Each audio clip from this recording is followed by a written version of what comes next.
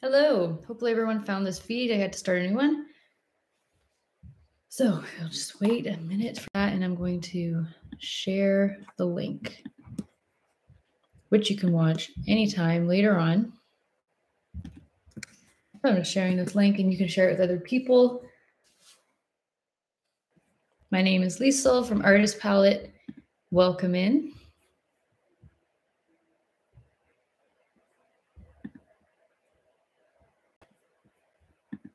You can type where you're tuning in from if you want to. You can see my colors that I have right here. I am actually going to be using mostly these three colors here and of course white.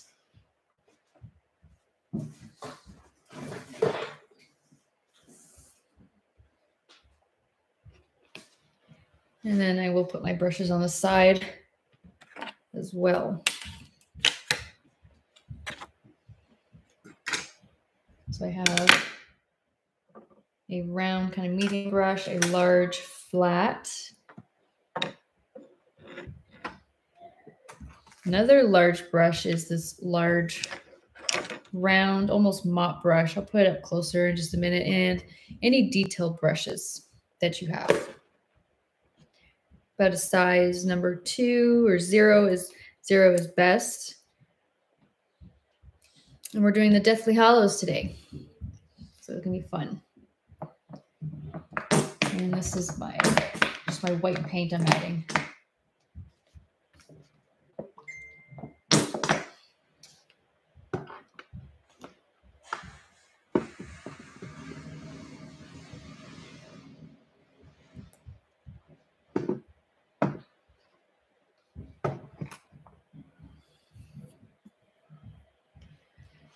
Hello, welcome. We'll get started very shortly. I don't want people to wait.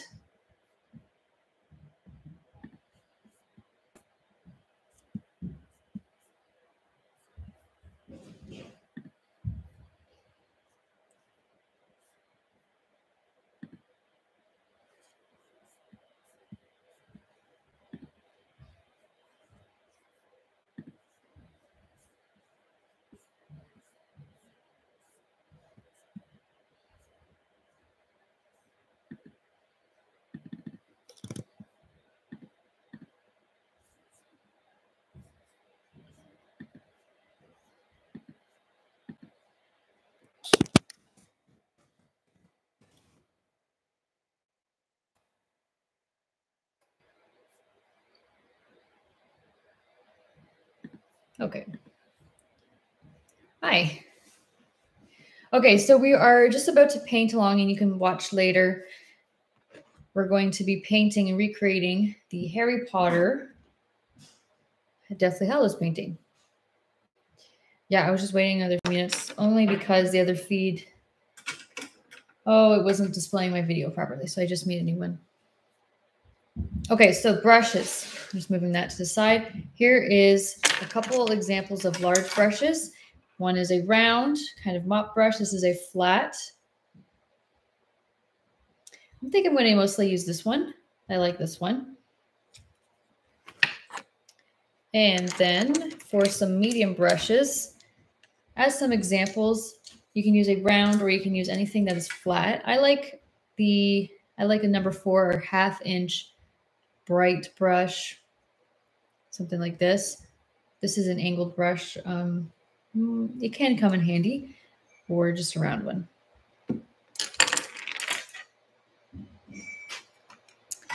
And then I have my detailed brush right here. Okay. So you can pause, you can take your time with this. So let's get started. I'm going to just dip my very large brush into my water. And if you have a mixing palette that you want to use, you can grab that or just mix from the same palette that you have already. This is my mixing palette. And after I take a little dip of my water, now we're going to mix a lot of what our background is going to look like. Very mysterious. It's very monochromatic throughout the whole thing, which makes it kind of fun and interesting, I find. Let's start with a big scoop of yellow. A little bit more. I want to get a little bit of a pile going here. And then I'm just going to take a dip. So a very small, tiny dip of red. You can always add more red because then it will turn more and more brown. But I'm trying to keep it looking a bit gold, which if you have gold, you can just build off from gold paint. So here I have a gold and yellow color because that dot of red gives it a warmer yellow look. And then I'm going to take a tiny little dot of black. So I just want to start off just a little bit. And you can see it overpowers it really fast.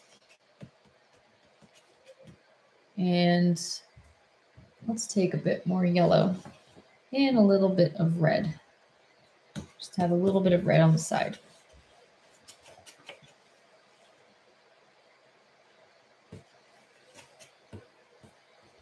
So you might have to play around with this just a little bit. The key is taking white, taking a bit of white.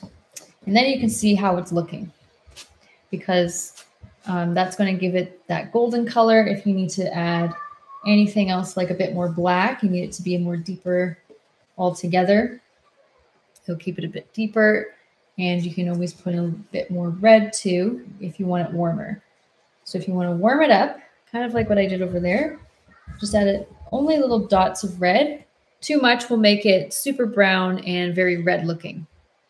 So once you have this color, then you're pretty much set and you don't have to stress too much about making it over and over again because you already know how to make it once. You can make it again. Let's just test it out. Something like this. And I'm going to wipe off some of the paint. I'm going to wipe off a lot of my paint on my napkin. I don't want a big, heavy chunk of it.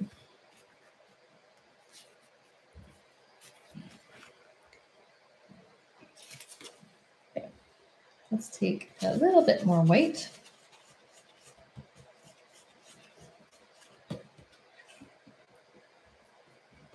And start testing it out just along the edges. This is actually my square, about 12 by 12 or 10 by 10. I think it's a 10 by 10. Anyways.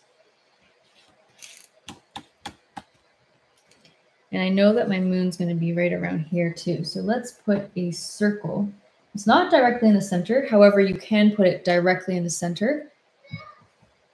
Having in the center is kind of nice. Circle that out just a little bit. Okay.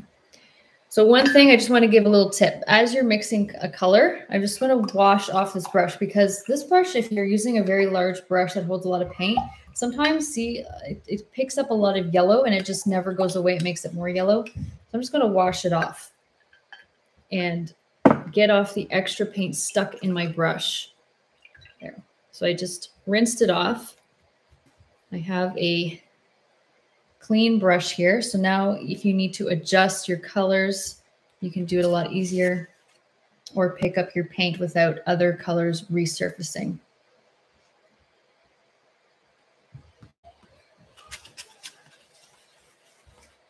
Black and a little bit of white. Should mute it down just a little bit. There. It's just a little bit more darker golden looking, and the yellow should not be coming back from my brush. I'm going to start dabbing. This is what I'm doing a lot of the time, is just dabbing, giving it a lot of texture.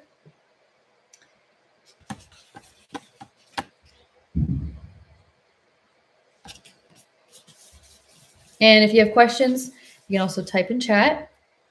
You might have to make more paint as you go, especially if you've been playing around with it and trying to find your happy color, basically.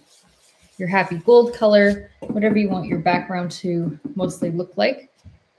I'm going to take a little extra yellow, or sorry, no, white.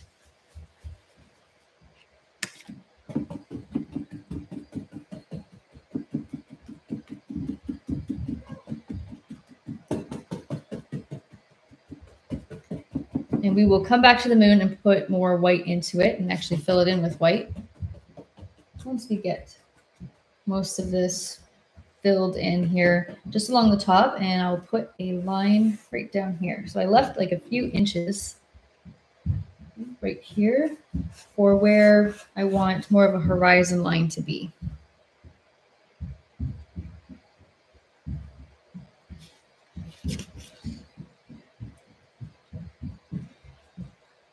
I think if you're looking for shortcuts for mixing, you can always build off of a yellow ochre.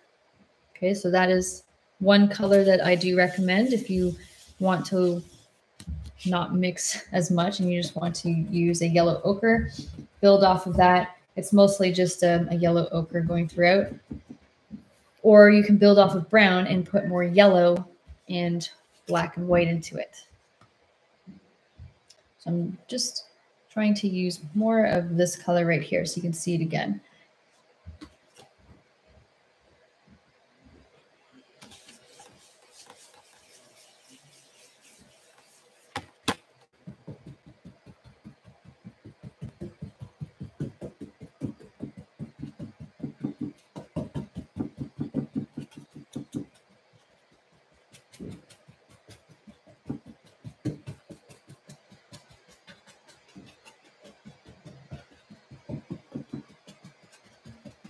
Lots of dabs. You can also, if that's taking forever, you can kind of do little circular motions.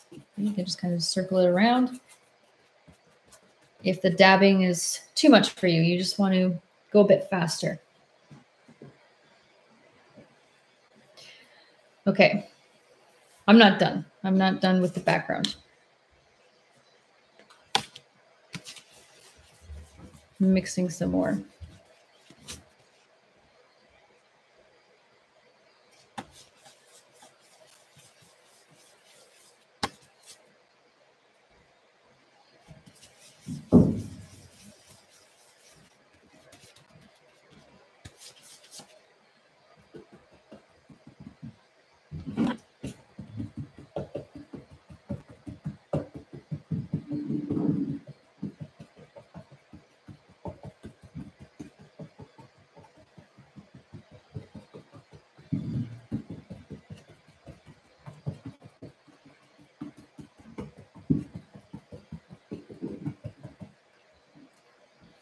So I'm going to let that dry for a sec. It's very transparent right now because I was just doing some dabbing.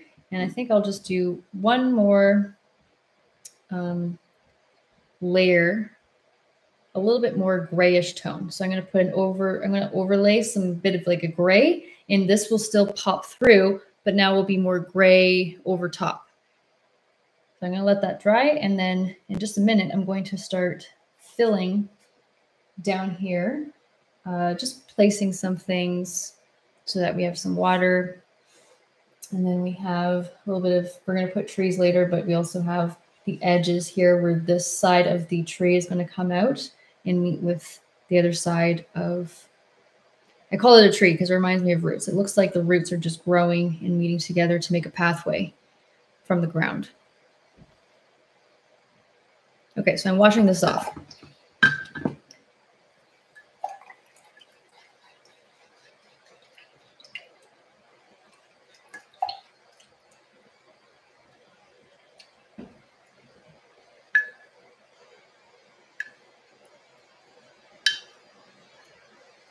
Washing that off, drying it off on my napkin. And then my next layer on top, like I said, is going to be a bit more grayish in tone. It will keep this as an undertone, the warm gold look.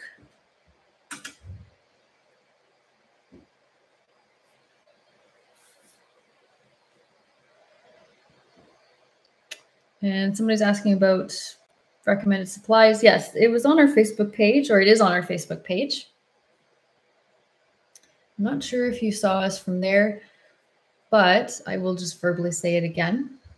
I am using these primary colors. Not really, you don't really need blue actually. Bright yellow, or I recommend yellow ochre, which is really great for a shortcut of mixing. Bit of bright red, white, and black. And just in case, a phthalo blue, just in case you feel like adding different colors in. This is my 10 by 10 or 12 by 12 canvas. And an example of my large, it's a large 3/4 inch round. My medium square, which is a bright 1/2 inch or number 4. And then any detailed brush that you might have, a number 0 or number 2.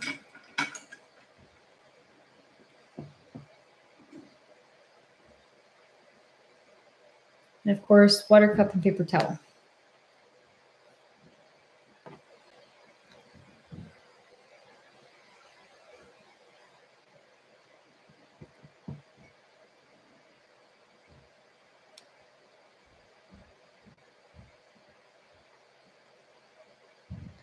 Okay, so I'm going to continue on with the bottom.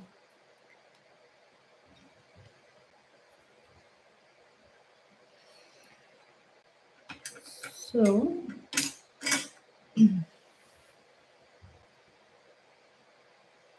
using my large brush still seems to be doing the job.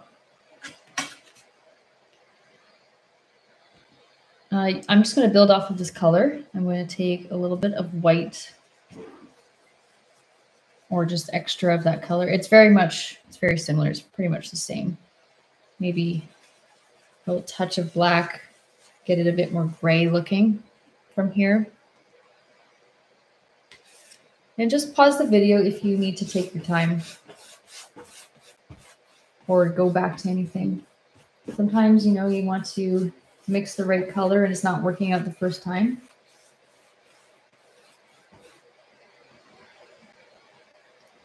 So this is pretty light. It's basically this color here, except with some more and a touch more white and black, and it makes it really light.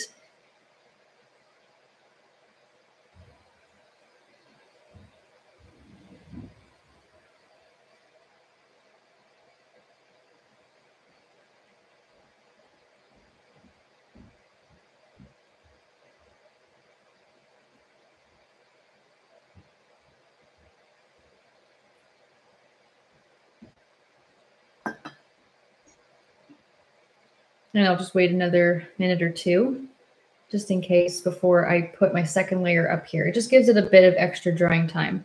And I'm going more gray tone, like I said before, overall.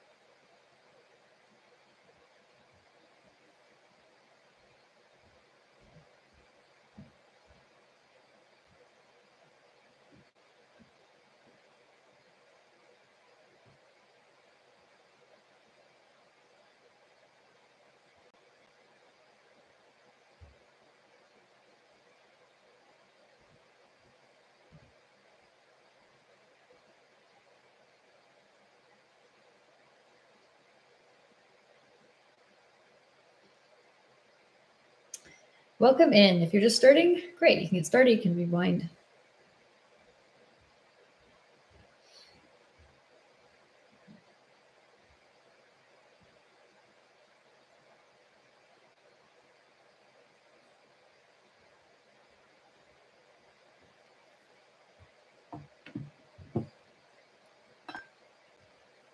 All right. So my second layer. I'm going to grab some white. Same large brush because that's what I used the first time. So it makes sense for me. White and black. Mixing over top of the same color I had before, but you can see it's not actually much paint that I'm mixing with it. It's going to be very, very little. So if you have a big pile of it, just add in a little kind of like a pea size maybe of your previous color you had. And the more white you add, of course, the lighter it's going to be. So if you take a bit more black, you can keep it more shadowed, say on one side where the tree is, right over here.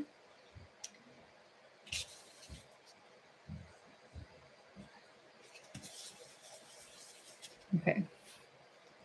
Let's just start dabbing right over top.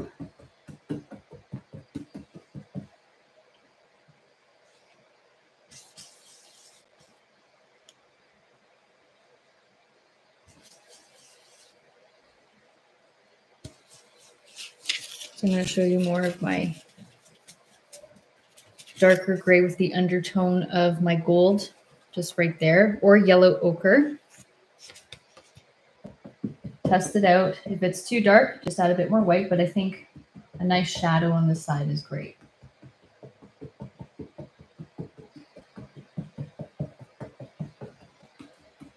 This also, at the same time, gives it a bit more of a leafy look when we put the tree there in front of it. So it does a lot of the textured work in the leaves almost instantly.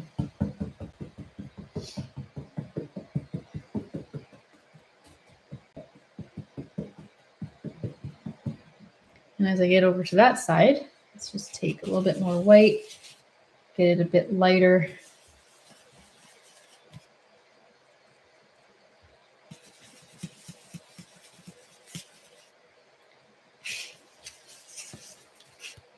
So just a lighter gray.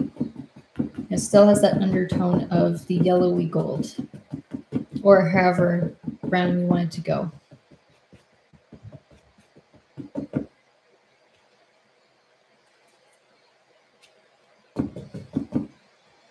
Don't be afraid to just grab some white if it's still really dark. So if I just take a little bit of white here and I go and keep going with my dabs, it gets a lot brighter.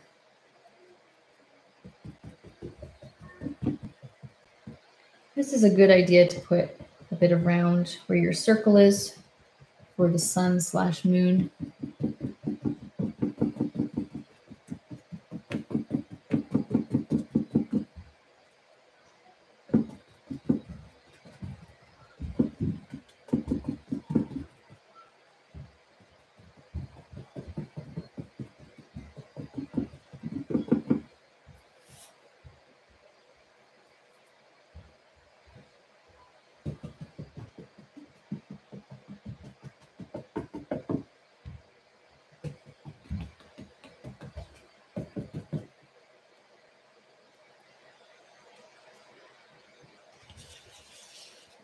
And what's good about this is the color is to your liking and preference.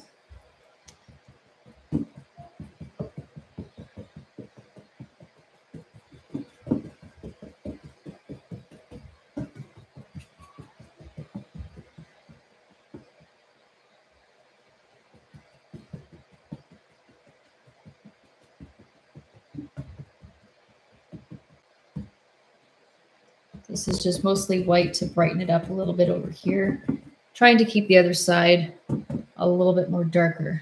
So I can keep it nice and dark on this side with some extra black.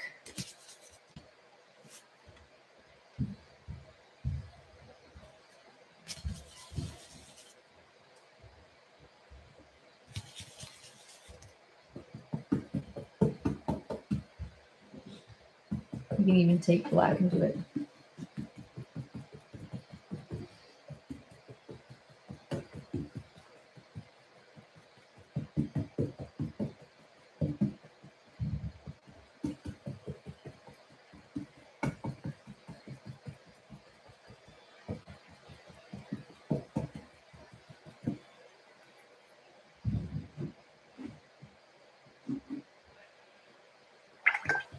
Okay, so I'm washing that off again.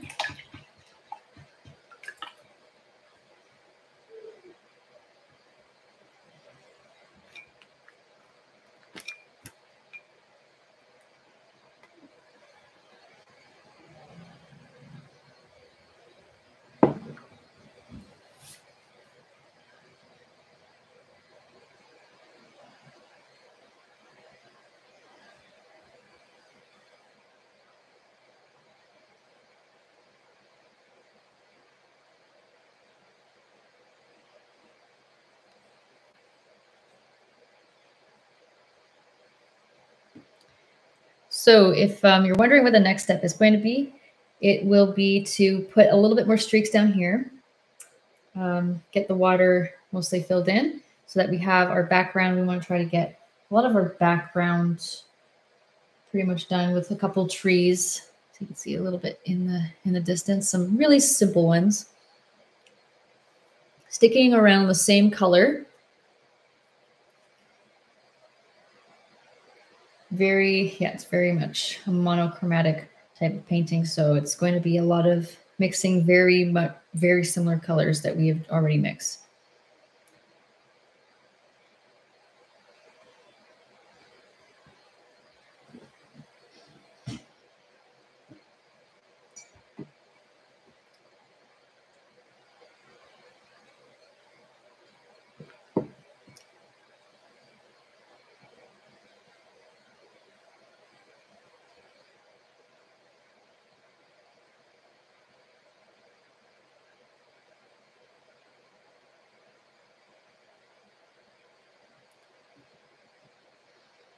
So I'm just going to assume that everybody here that's either watching or painting along are fans of Harry Potter.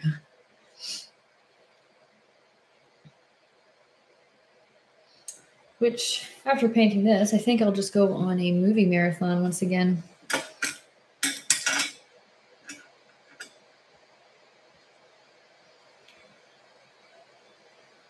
Okay. So one brush that, if your large one is just too big, you can use a round, a little bit smaller one, more of a medium. And this will just be to get some texture for the trees in the background, and our detail brush to put little sticks there, represent trees.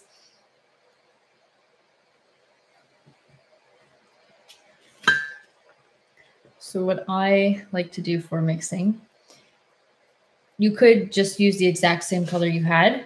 You can get things a little bit more warmer with equal parts yellow and red to get things. If you want more warmer, maybe you want to do a different color of trees. I'm not sure. But I'm going to take a bit more black. So when you take, I'm just mixing in the same spots, trying to build off of that color. It works out nicely when you build off of previous colors, especially when you're working with brownish colors too. And then you can always add white to brighten it up if it's too dark. You don't want it to stand out too much. Let's see, test it out. This is just along the horizon here.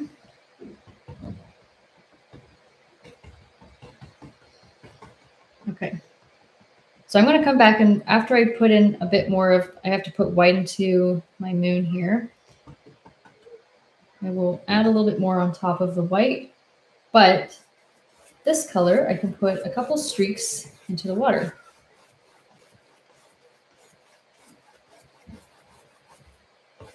You can use the thin side of a flat brush.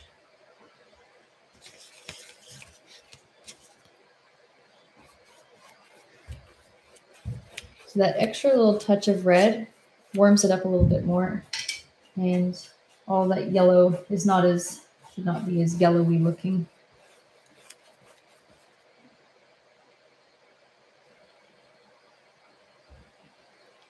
I'm starting off with a few streaks in here.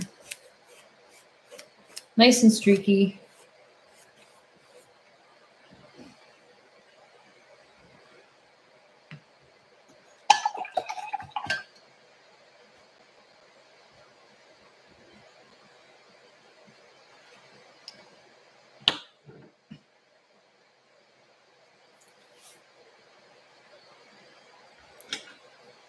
And then I'm going to use a flat brush. I'm going to use my about a bright 1/2 inch, this one right here. So I want to start making where my tree lines are going to be against, this is the water, this is the land on the other side.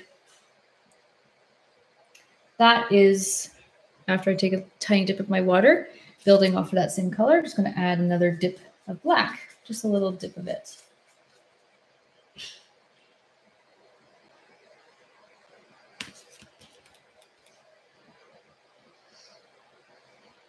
And when I first made this, it wasn't like I was carefully picking colors. I just tried to change up my color a lot of the time. So when I take a little extra dip of black and I start painting on, if I need to, I'll add more black to my brush just so that it, see how it's a bit more obvious now?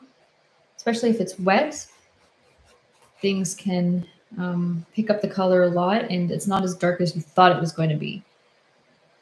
So all I'm doing is just working my way, just going to cut it across. See how it's coming down to the bottom? Just cutting it across like that, a little swoop.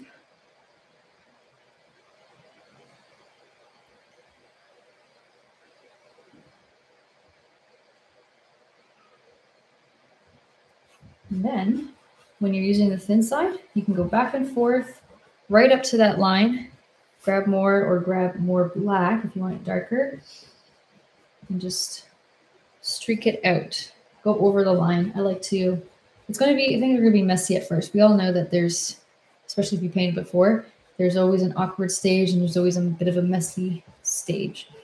So get a lot of shadow on that side.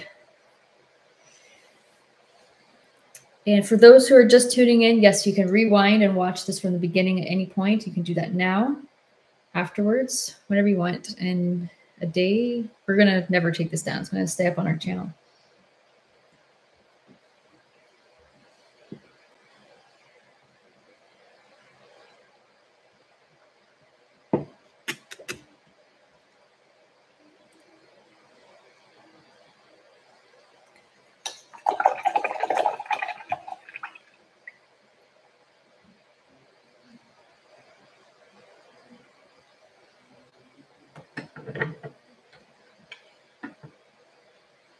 Then we should focus on our moon. It's been bothering me. It looks so silly like that. So I'm going to take my white. I'm just putting some more white on my palette. And I kind of want fresh white, so I didn't want my contaminated white. I'm just going to grab, you can use the same flat or round, whatever works for you. I'm just going to use the flat one. I don't mind. Try not to take any contaminated white, but it's not a huge deal if you slightly touch, you know, some gray or anything like that.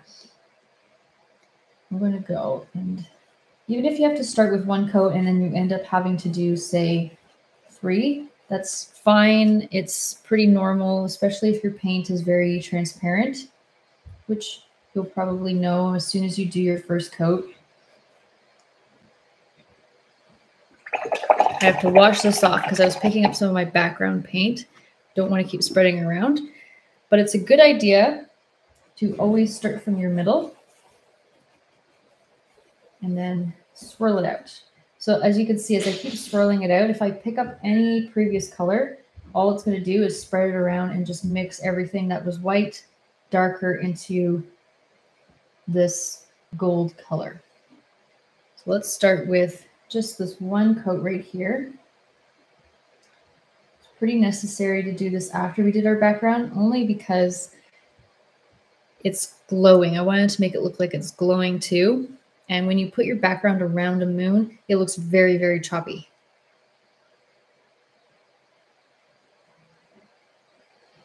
Welcome in, Vicky. Yes, nice to see some familiar names painting along with me. And I'm actually just about to paint something for end of November, November 30th, a nice winter painting for free. So if you guys want to throw some ideas at me, it's really hard to decide, and we've painted hundreds of paintings so far, so we're just trying to come up with some new ideas. And I'm going to wait like 2 minutes for that to dry. You can grab a blow dryer if you want to, especially if you're really impatient and you know that you're going to keep touching it. If you keep trying to add more white while it's wet, it will always stay pretty much the same. But you can see how the glow is going and forming when you have a little bit of a damp gold around it. It gives it a bit of a glow. I kind of like that. But I do want to make this bigger, so my white's going to extend pretty much to the edge here.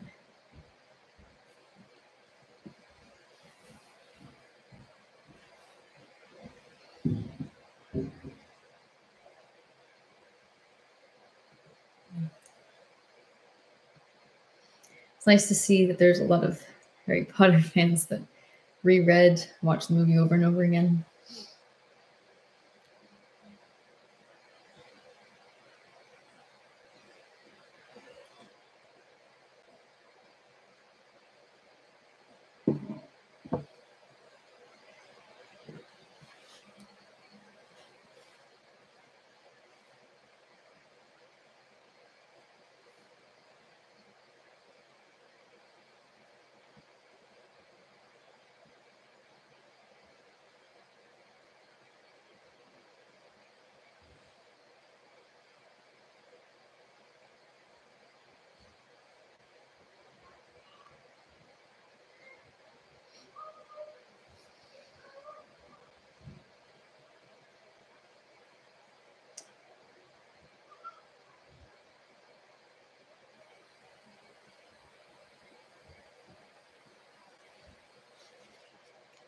So just so you know, I'm still here just waiting patiently for this.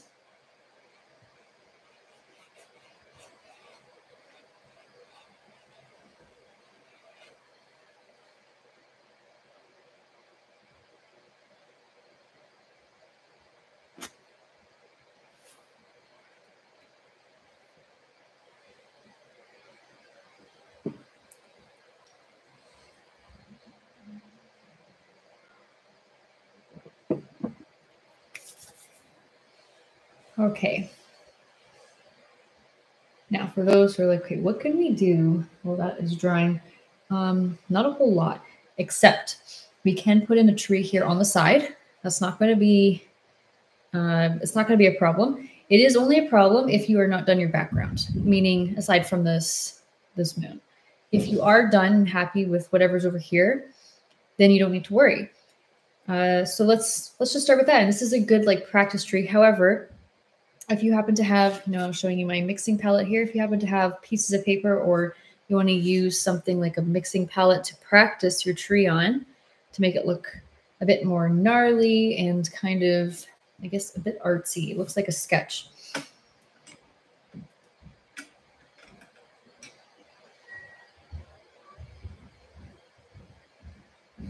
So I'm going to be using my detail brush. I'm starting to dip it in my water. And when I take some black, I'm just going to pick up, so water and black. Every time I pick it up, I'm always taking a bit of water. Let's say it's starting around here is my horizon, right? So this is approximately, I know that approximately right here is where I want to start my ledge and the other side of the river where the three brothers are standing and walking on. So something like that. That's just where I want it to be, right here. You can always raise it up. You just really can't lower it that easily. A bit more water, black paint again. And not too high above there, but a little bit of a gap. So for me, it's about 1.5 inches. Just starting from the side. And we're slowly making a tree here. So it's, think gnarly. And I'm really not trying too hard to make it look exactly like the one I had in my original because I just let my wrist do a lot of the work. So I'm going to fill in the side here. And that means it's mostly the trunk and the thickest part of the tree. So it would be quite thick and going off page where life is beyond the canvas on the other side that we can't see.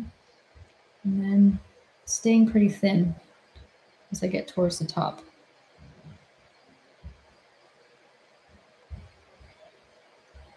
I'm trying to make things bumpy, meaning textured. So I'm not trying to make it smooth. In fact, I'm trying to make it the opposite, which really does help with the whole gnarly tree look. And it just makes it look you know, in terms of like the eerie scenery, that's all I'm trying to capture. I'm not trying to make it too, I guess, feminine looking, too elegant, too soft. I want it to be a bit more sharp. Now, when I come just around here where it starts to split into the canvas and it's getting thinner, I'm just going to start branching off. So not down here, right around the middle, and really just do some crazy dips and curves. Water, black paint. Sometimes you have to go over these just to keep it sharp. And from here, I'm making branches. You can see I'm working pretty fast when I do a branch because I don't want to overthink my branch. Otherwise, I get this weird hesitation line. And then all of a sudden, it looks like you thought too hard about it and overthought your tree. You want to make it look like it just naturally flows like that. So if I see an opportunity, I'm just going to use it. And you can see a lot of my branches too. So when I start inside a tree, I just press a bit harder and then just let it go. Some little zigzaggy things. Press very light when you go on the end. Hardly press at all. And don't forget the other side of our tree. We want to make sure that there's more branches on the other side, not just the one.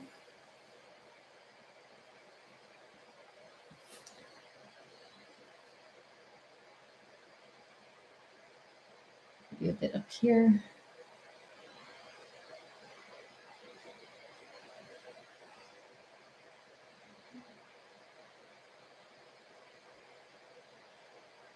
Lots of overlap, maybe some intertwining, some twisted branches. That can be a thing. Not very many of my branches are like straight sticks. They don't have straight lines for the most part. They're always going somewhere. They're not just sticking straight out. That's the one thing I always avoid with trees is they're never a straight, perfect line. That's not 100% natural. To me, it's trees are imperfect, so we're trying not to make perfect lines. And then maybe like a little twig down here, a couple little things happening.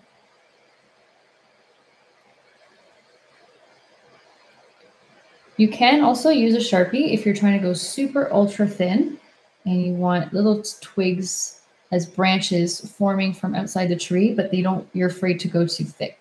And that is always a great idea to do.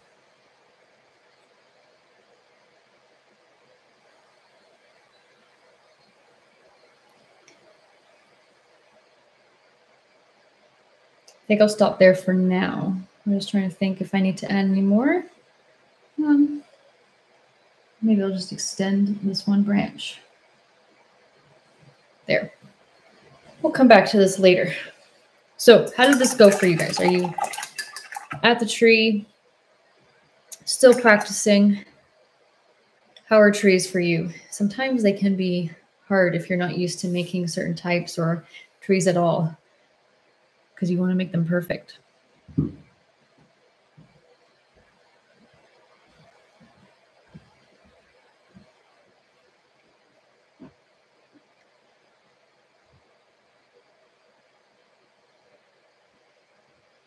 Trying to make my circle dry faster. It's pretty dry.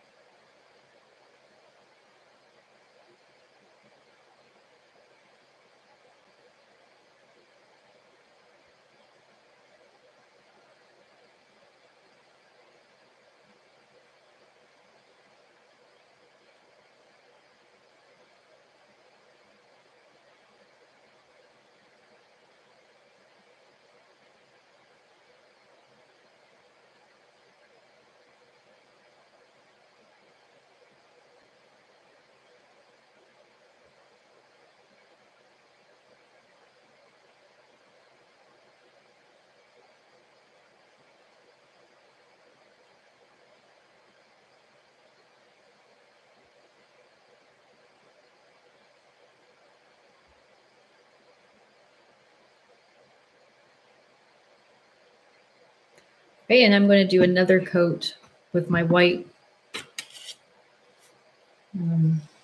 flat or round, starting from the middle once again and swirling it out. I like to use the flat side if you're using a square brush. So since it's more dry, it's pretty dry here, turns a lot more white pretty fast. And even if it has a little hint of that gold, just let it be. I think it's great. I think it looks awesome. There is nothing really in nature that is just pure white. So don't get hung up on making it a pure white moon or sun.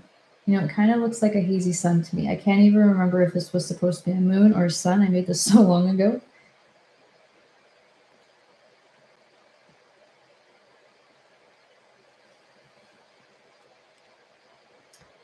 It did sit at twilight, so I'm just going to say this is a moon. You don't need to roll your eyes at me if you already knew that, and I'm just being silly.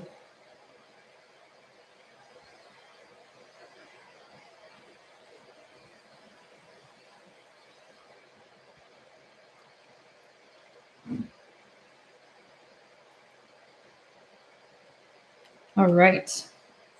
Okay. Just getting a little bit on the edge here.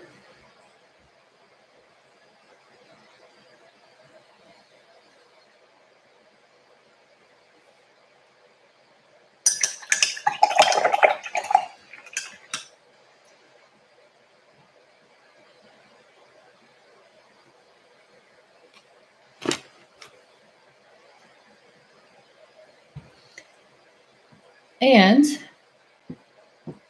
something to do with the background. If you're, now you can see my moon is actually kind of going pretty low down. It's not that the moon is actually sitting on the water. I'm going to cut off my horizon. Yes, I think I will do that. And make it more with this medium brush here that we did for the trees. Just put some of that chestnut brown in, equal parts red and yellow.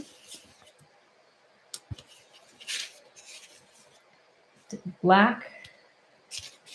Turn this so you can see. See, it turns pretty dark.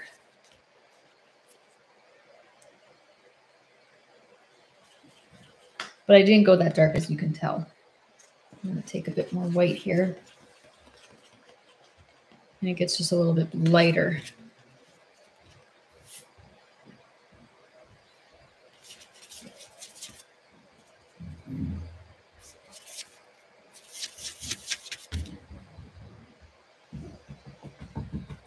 Start dabbing it. And if you're especially trying to make it look like it's a different color from your background, although similar colors are great, I personally like that for the monochromatic scheme.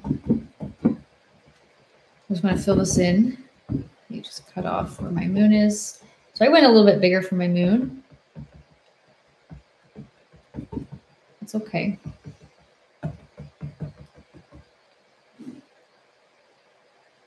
This is roughly, you know, kind of resembles a cloud, the amount of dabs that I did here.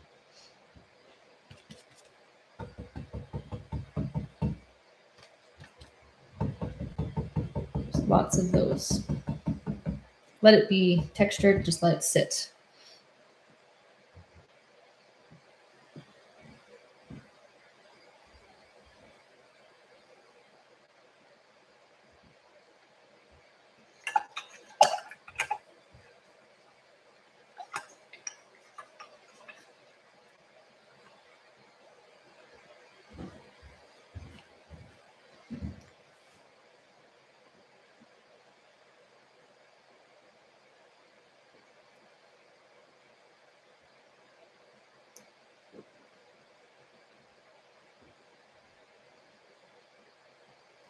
And then right away, what you can do, either with a flat, so you can use the very tip of your brush, or with a detailed brush, which I think a detailed brush is good. A little bit of water again. Take some black paint and start around the middle to just further away off from the middle. Just do some sticks. Just let it streak up. Starts looking and representing some trees. A little bit taller when you get into, say, a taller section.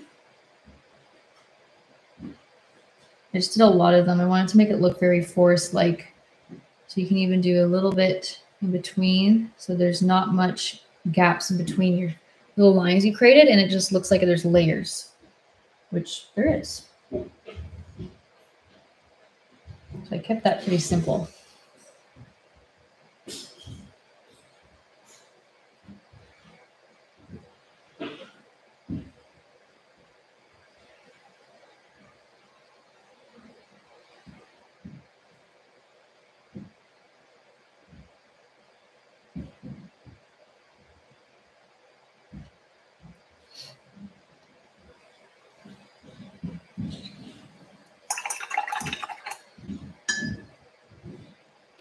All right, so my next thing to do is put a couple little lines into the water. See those bit of white highlights? That's what I'm doing with a flat brush. So back to my flat brush. Take just a little light coating of white. So it's not too heavily coated.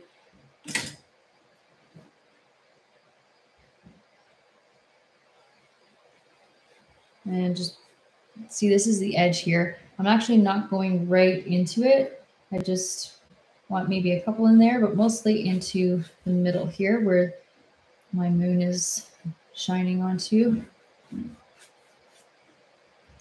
little bit more like that.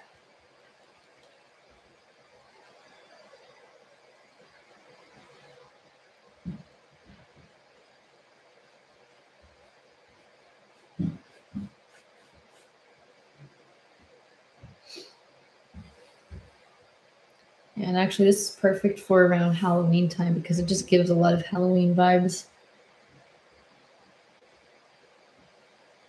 And I'm going to touch up on some either dark gray or black. So you can decide if you use straight black and this is completely dry. Sometimes it's just going to come up really, really dark.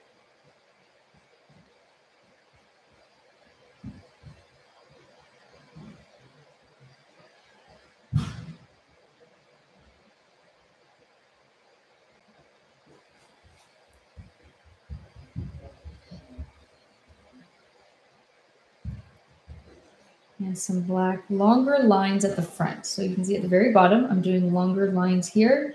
And then as I go further back, I'm just going to do a little bit shorter, smaller lines. And it gives it more of a distanced look. So it's further away. And then as you get up here, longer. And it's closer to you. There.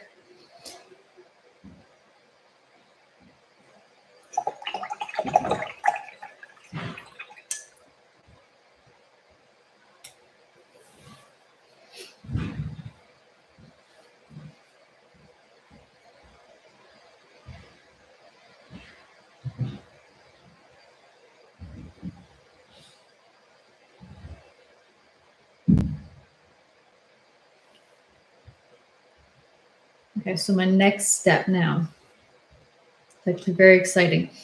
I do want to start working on this part right here, where the three brothers are going to be standing, just mapping that out. Feel free to use a pencil, and you can watch this anytime. So if you're taking your time here, you can always wait for it to dry before you continue on. I'm going to start with my same flat brush and just grab black paint. So I had my line sticking out already for me. And it's going to start going up, of course. So in regards to how high, it's actually not halfway. It's just a little bit lower. So I want this, you can see it's just barely above the trees. So something like right around here. Just using the thin side and just making it bumpy like that.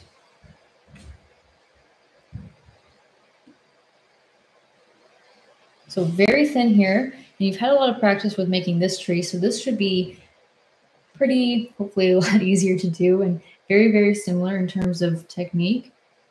Use your detailed brush when you're doing the little twigs, but I'm going to make it quite thick. So at the bottom, I'm just getting it really thin up here. Just very kind of wavy like that. And let's just fill this part in.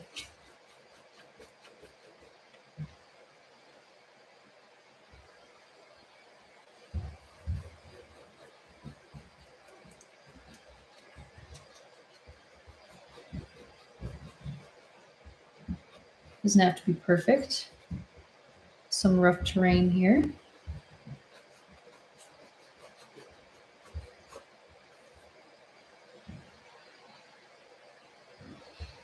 And then I switched to my detailed brush, washing that off. Detailed brush, water and black paint.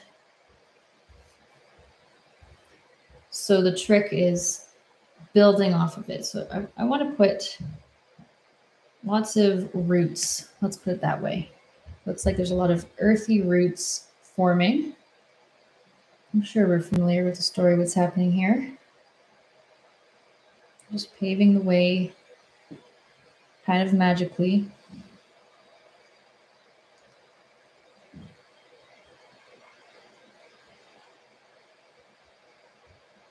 And sometimes they don't even have to be connecting up here. They can just kind of disappear off to the side, but I'm not going too wide. I'm actually trying to keep it in with the whole, the dirt and the earth that's forming around there.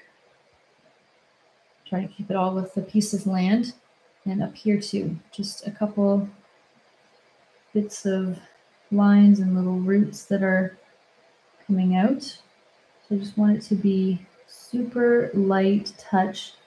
Use a Sharpie. I'm going to keep saying that because it's a great little cheat, but you have to wait for it to dry if you're using a Sharpie to put these tiny little lines, almost paper thin here.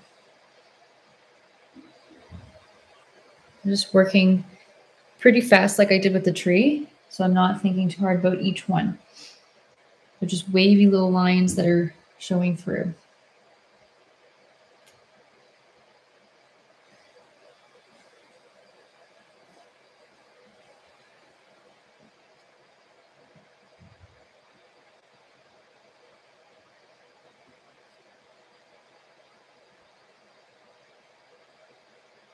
And do as much as you want, really.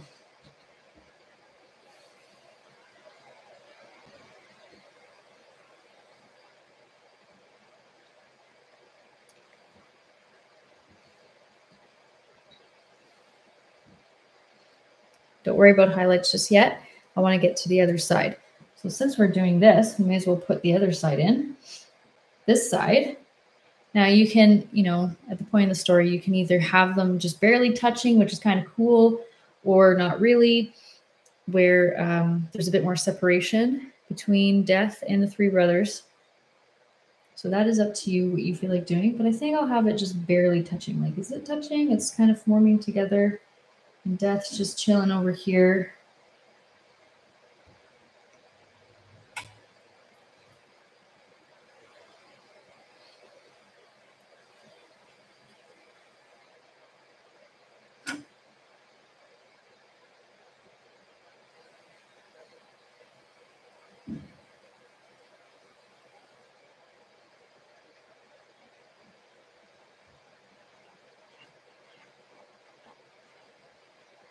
And doing the exact same thing.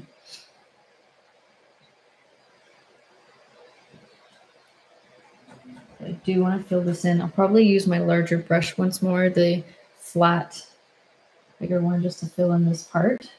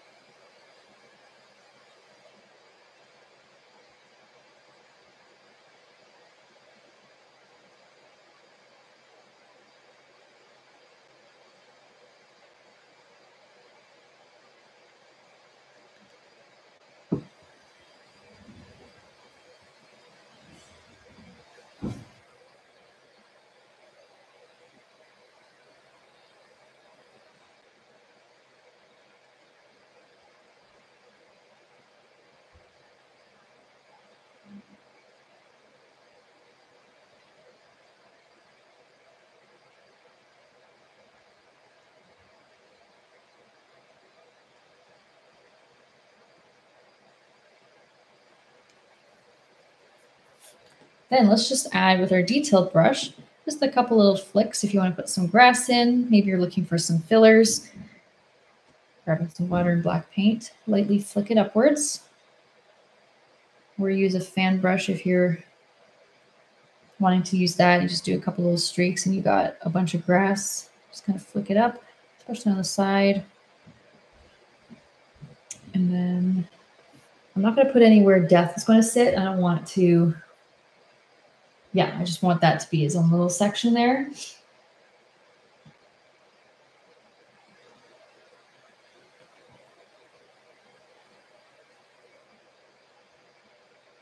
So hopefully this is pretty fun.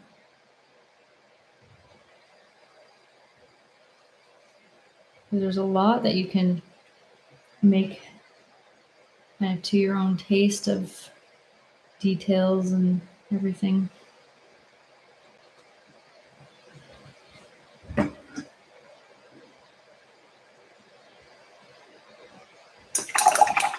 Then I wash off that detailed brush.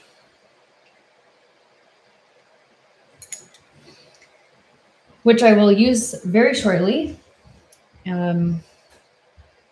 It's going to be, if you feel like doing this, if you feel like it, it's only if you have the space available. Here I try to, I don't know if I really tried to, but I happen to have this not covering too much on the side here, which is okay. And I don't have to worry about filling anything. It can just be water underneath. And over here, you can start like putting some rocks or boulders. And I can show you just a little bit of that as a small little filler before we do death. And then our brother, actually, I want to do the brothers first because you want to get that done before you start working on death. He's his own kind of character. He doesn't look anything like them.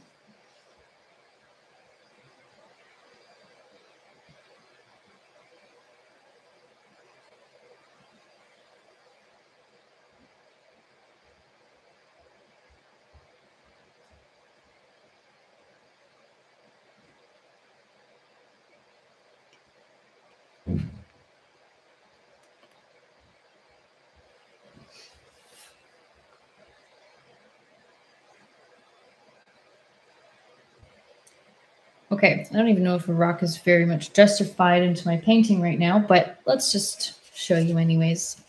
That's okay. I am taking my dark gray, if you want to build off of a brown, mostly just grays at this point. So everything I had on the side there, I just kind of revived it with a bit of water, maybe a touch more black. And all I'm doing is adding with some water little dabs where you can make a very bumpy kind of hill shape. So it could be a hill.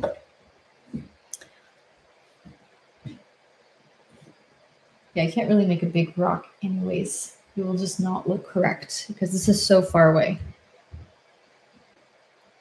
But the trick from if you're just making a rock with a little bit of like a bumpy outline, just put a little bit of white after it and just highlight a bit of a rock shape. And what shape is a rock? Well, that's a good question. Whatever you shape it to be, really. Could be boulders back here.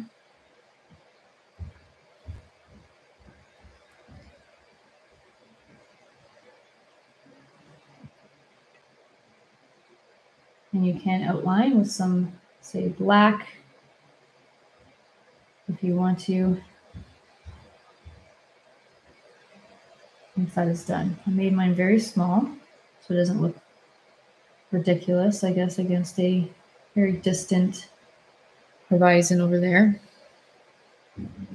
These are fillers, so if you have no space for rocks, don't worry about it. If you have some space here, I just filled it in with my background color, put more trees, put more sticks coming down, or put a lumpy rock, kind of a little bit bumpy, highlight at the top with some white.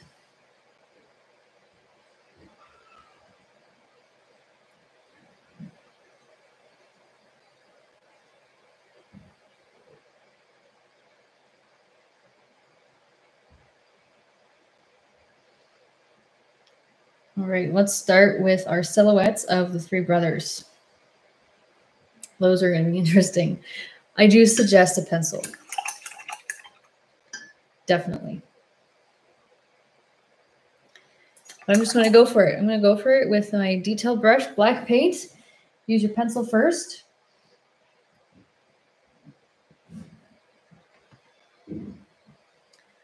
So here we go.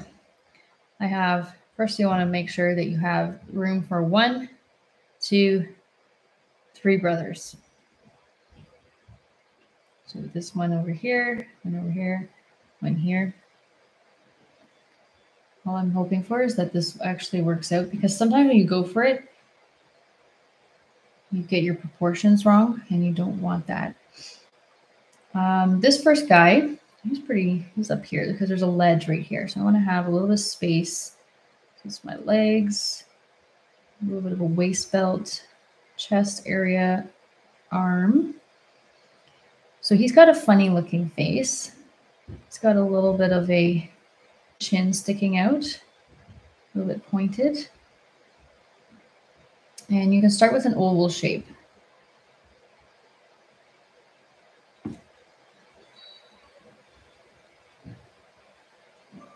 Shaped like a chicken leg. See that little line sticking out? There we go. Sort of, or the letter Q. Notice I'm not going too big here, which you can always make bigger. If you make a giant head, then all of a sudden you have these giant people.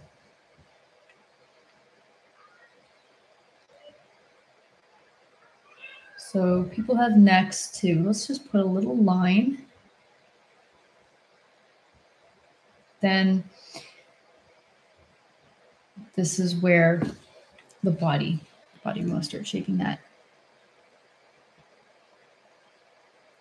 So you'll notice that starting with a little bit of a basic shape, for example.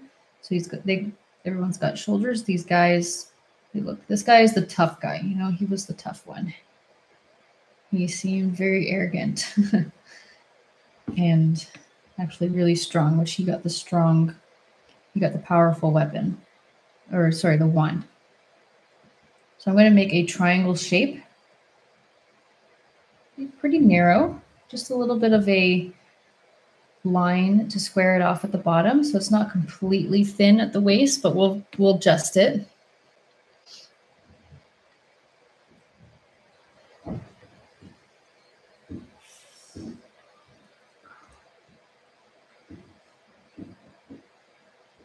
And then this goes into his little belt here. So just a little bit of a rectangle sticking out.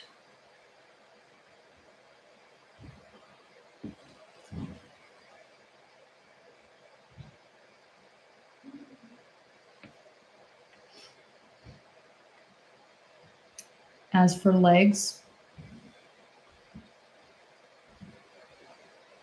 the way that he's standing, because this is going upwards, so he's got his leg just kind of, it's going to be more in parts and shapes. So you're going to do just an oval shape, kind of like this. And you know what? His pants, they almost remind me a little bit of the samurai pants, just because of how wide they can be. Stick them out like that. And on the other side, this one's more off to the side, a bit straight down. So this one's off to the side here. Just another oval shape.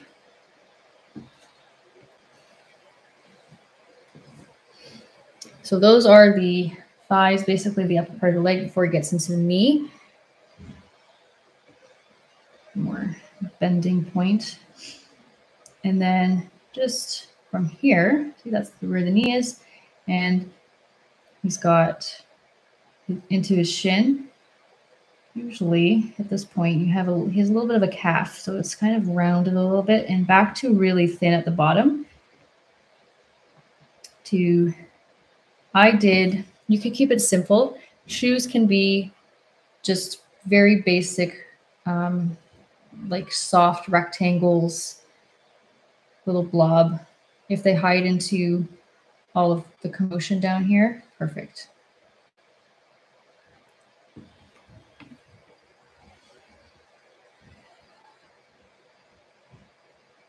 Okay, so the other leg, just a continuation. See how it's on an angle like that? It's kind of just, you know, sticking a little bit out. You know, this guy's he seems very proud and just confident the way he's standing. So this is the back right here. Technically, this would be a bit more of his calf, back to thin. And I just make a diamond shape for the foot sticking out. So it's just, it comes out like a diamond shape, literally. So just follow that because it looks like you could see his foot from a different angle. And again, it's hard to see in the commotion of everything because that makes it a lot easier. So nobody's really having to guess and it kind of works out nicely.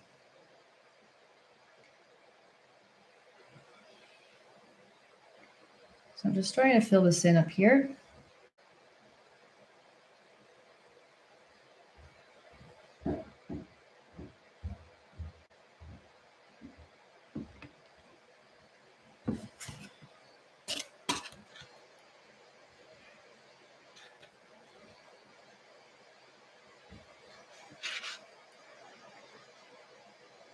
And his chest, you can just poof it out just a tiny bit.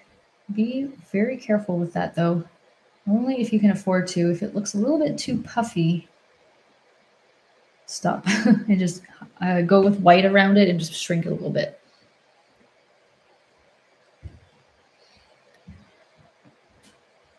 Okay, so legs, make them a little bit at the top. It's almost like he's wearing shorts, you know, just they're a little bit more baggy. That is okay. A little bit more baggy. He's not wearing the tight pants. That's not his style. And okay, so the extension of his arm, you could do a straight line, but that's not exactly realistic. So when you put out your arm, sometimes it has soft little bends and there's still a point where, you know, you have your elbow and it has slight bends here and there, but it's also, if you bend it, then it's going to look completely different. You can even stick your own arm straight out and you can kind of see there's like a little dip where your elbow is just ever so slightly. So I'm just doing one little line out here for where it gets into the wrist. And his hand is just more of a ball. And pretty much like everyone, you want to get thicker as you get towards your body. And this guy, he seems like he's got some muscle, just a little. So I'm going to do that. A little bit of a bend on the bottom. And not super, super thin.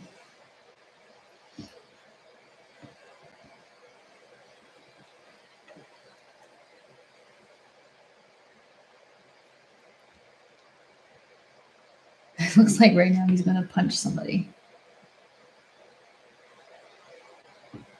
His other arm is hanging off to the side.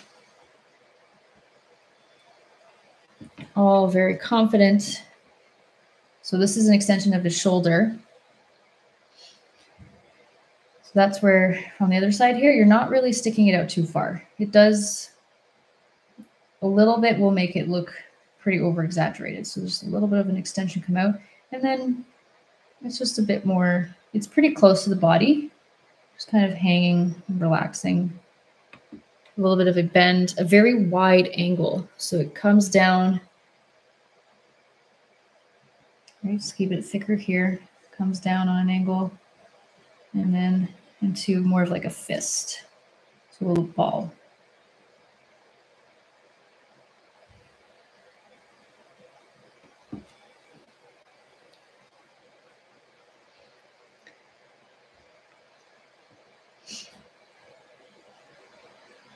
What I'm going to do is I'm actually just going to put an extra, this is going to, it can look like, some sort of weapon if you're not careful here. But, you know, a wand, it's just a stick. It's really hard to make it look like a wand when from a distance it's just a stick, right? Or another type of weapon.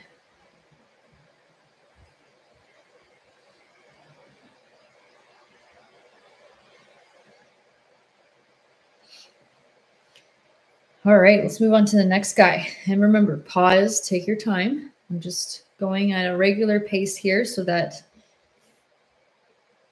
just in case some people are fast, or I'm not making you fast forward too much here. Okay, the next guy. I love how they get a little bit more humble as you get towards the back here. So this guy, pretty similar shape head. In fact, you probably want to make the exact same shape. You want to go a bit shorter because the terrain is it's lower down. So we're trying not to go the same height. We're trying to imagine more or less they're about the same height, just for, you know, cinematic purposes here and helping you paint in your people so that you have some sort of reference point. And I'm going to just lower it a bit, sort of close, right? You know, you want to have some space for this guy. And I'm going to make my chicken leg again as a head or a Q. The letter Q is probably my best analogy. See that for their chins? But this guy's got a beard, so you can be a little bit extra with the Q. You can be a bit more of like just a little point for a beard. And he's got hair. So don't worry about the bald-headedness. You can put hair if it's been bothering you.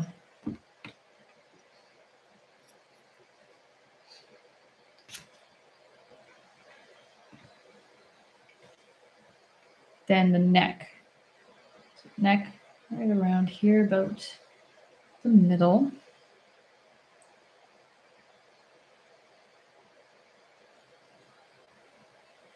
Okay, this guy, he's got a hood on the back.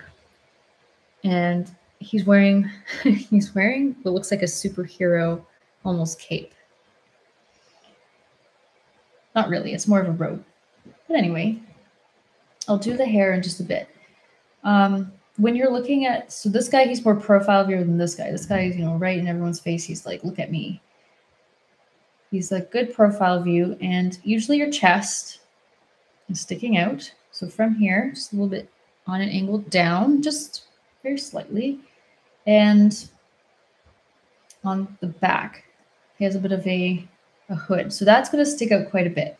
But let's not worry about that right now. Let's just make, again, a very similar shaped triangle, something like this.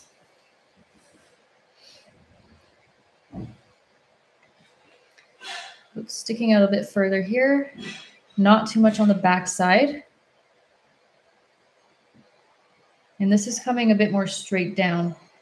And when you're making your sort of triangle, see how it represents a bit like that?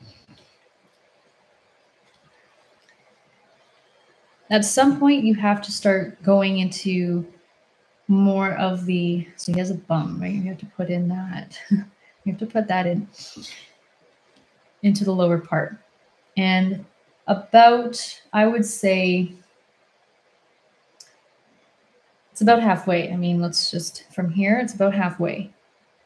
So let's just do, let's not over-exaggerate the bum, though. Let's keep it a bit more tame and not make it a focus point. But he does have his little cape. So that's kind of like the saving point, instead of having to actually make the full outline.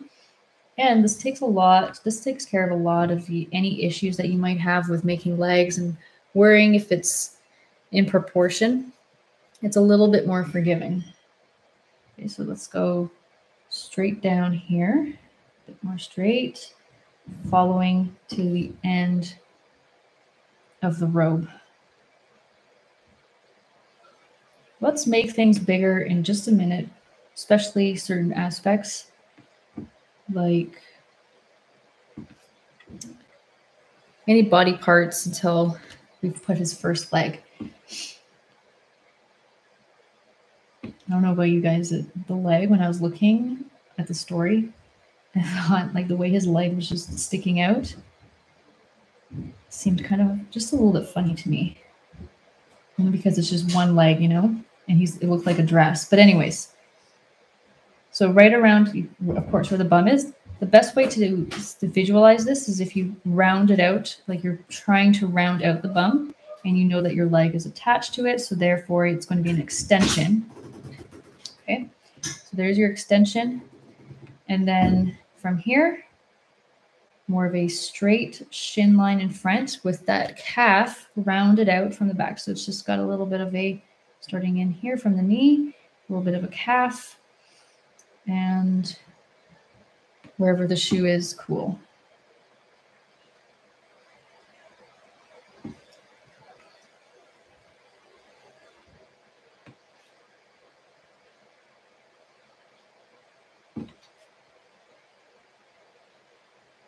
Okay.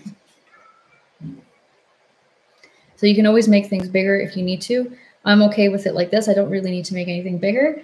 Let's make his hood at the back just a little bit of a rounding flat oval shape like that. So it's very thin. It's not sticking out too wide. It's very close together, just like a very floppy pancake. Let's call it a floppy pancake. And you only see one arm, thank goodness. You don't have to worry about two. And so it's kind of like down here. So if you can imagine, this is his shoulder. You're like, okay, this seems like about the length that it would come down, and then it would come out like this for his forearm to his fist, which I'm not sure if he's angry. That was just his positioning, and a little bit of a sleeve. So this is coming right down before it gets to that ball. And it's going to come up on an angle. Perfect. So let's put in his hair.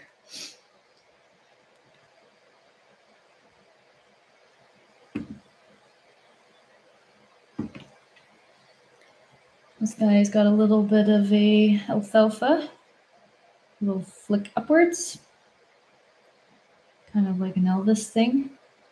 And then from here, you're just going to, it's a little bit of an extension of his head. It's not flat, so you're going to go a little bit higher, just around, and a little lick at the back, just a little curl back here.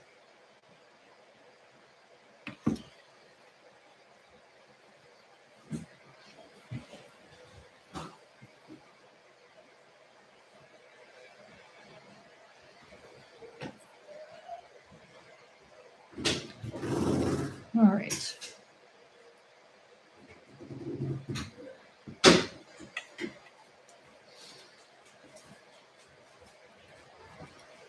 And the last guy, he is the most simple. He looks like he owns a sheep farm, and his body is non-existent under that humble looking piece of clothing that he's decided to wear, which I'm only just saying this because he is the most humble, of course.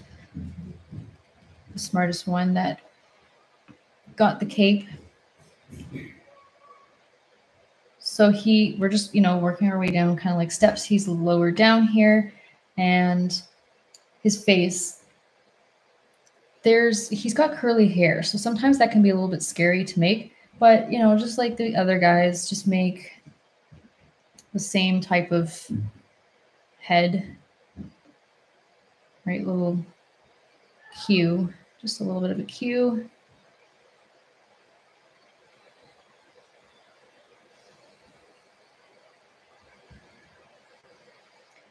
And for hair, if you're trying to do hair, just do some soft, rounded, like a little curl back here, and then another curl, kind of like this guy at the back.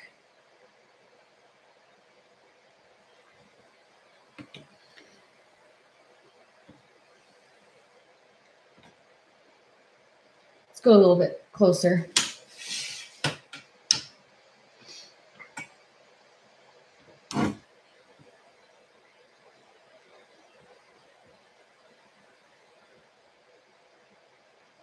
Some curls at the back. All right, then the neck again, about halfway. Little stick. So he looks, it's just a square, you know, just a, but you've got some shape. You don't want to just make a square and that's it. So start off almost like a square, a little line going across, and it's just staying pretty narrow.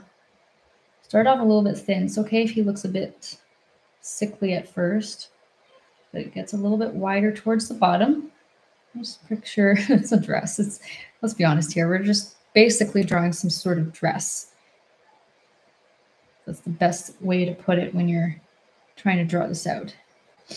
Think of it like almost like a dress. It has a little bit of a line up here and kind of comes in just a little bit and sticks a tiny bit out. We're not trying to overdo it with the dress thing. That's the best way to draw it out without actually making a rectangle, and it has a little bit more width at the bottom.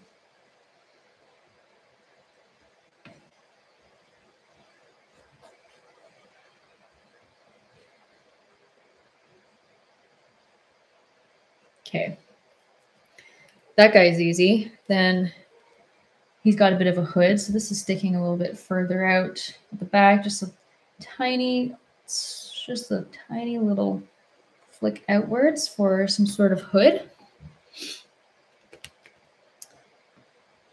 And just in case, sometimes you just have to make sure that there's a little bit of a chest, but I know that we have to be careful that we're not making, you know, a different type of chest here.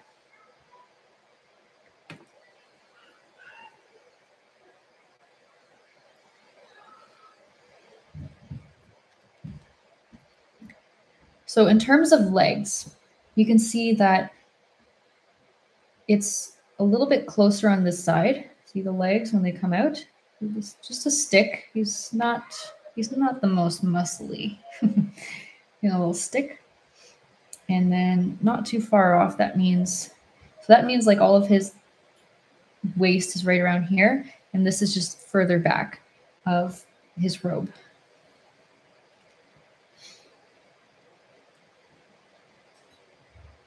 And then I like to just put a little line and then a little box or a rectangle angled up so it looks like he's walking. He's not just standing without moving. This has movement now. All right, so that was a lot of work and talking. Hopefully my analogies helped and kind of entertaining to help walk you through it. So I'm going to keep using my detailed brush. I just washed it off. And then when you're done and happy with that, we're going to add our highlights on this area here, back here, and then we will work on the death itself, the character.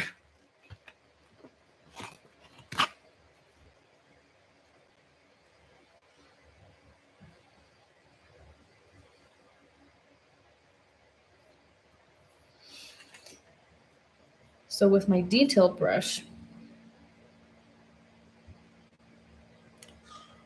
I'm just going to grab that again. We'll take, instead of just taking white, that's actually not what I'm trying to take. It's plain white. I'm trying to take a light gray. White and a touch of black. See, just a light gray. Water. I'll show you a little bit up close. It's good for highlights, testing it out, seeing that if it's too bright still, just add a touch more black and you get more of a subtle highlight in some spots. So if I add a touch more black, you'll see that it doesn't come off as strong and it just looks like you can barely see. And you just inside here, you're just making it up.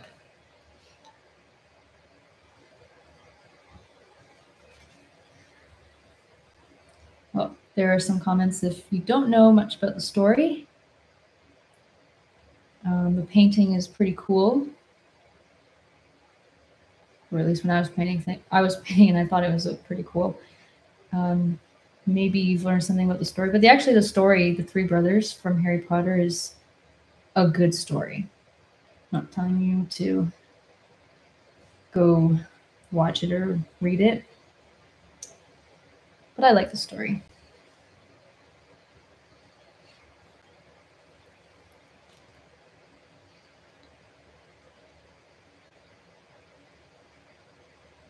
And it's a very short story, by the way.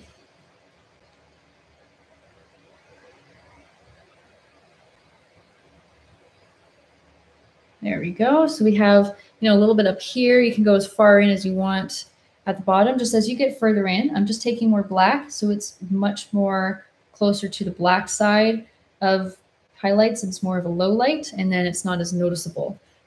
You can also just take a bunch of black and hide anything that you don't want to show. So let's do the other side. Exactly the same. The other option is taking yellow, white, and some black, that yellow theme that we've been sticking with. You can do that too. You can do a bit of both or just one or the other. And put a little bit of yellow added in.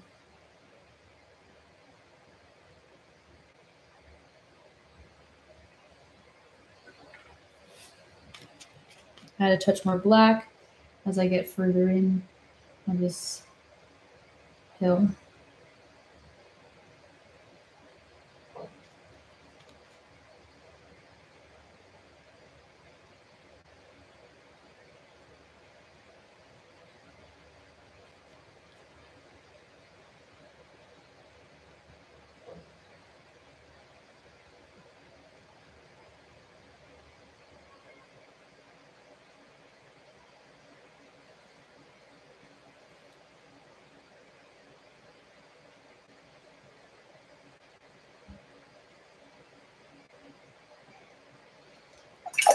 Okay,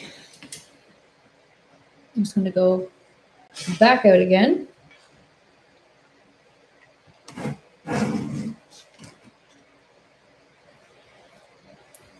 Okay, so what do we think so far in terms of difficulty? Yes, people are hard. I know, it can be. But these are not just your regular people. They're hopefully a little bit easier. Now you can still use whatever is left over from your highlight just to highlight a little bit on the edge of this tree here.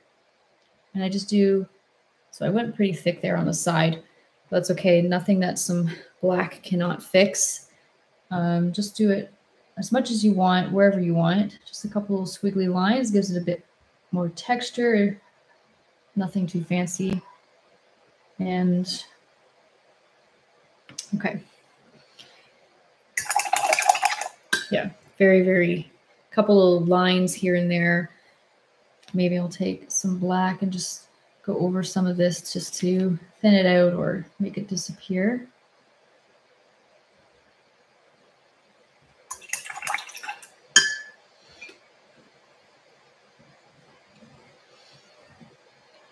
And we're just about to start Death. You can make him bigger. He gets pretty big at some point. I think the way it looks is pretty awesome. It kind of reminds me of an alien when I start explaining it. So you can think in terms almost like an alien, but not too much like an alien. Just a little bit. I'm going to go back in again. Should have just kept it. All right. So here we have Death on one side, on the other side. And in terms of color, yeah, start with your black again.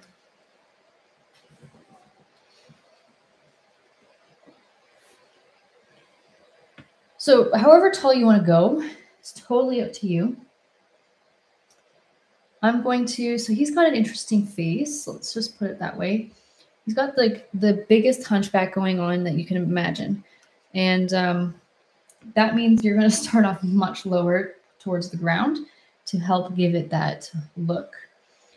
So let's just say that his really intense spine is sticking out his neck all the way over here, pretty close to the moon, or just barely on top of the moon. For me, my moon is bigger, so I think this is a good spot, leaving me a decent amount of space. So in terms of the alien head I was talking about, it has a little bit of like this. When you start with your oval shape like that, it's almost like an actual person until we get to the rest of the skull, which is going to help make it look more like a skull. It's got like this extension, you know, when you're going into your mouth. Let's call it a bit like a beard.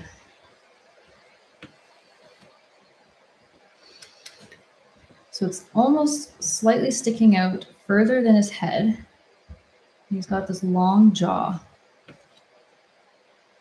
which is attached to, which kind of attaches to the rest of his head here, but it leaves a bit more extra bone at the back.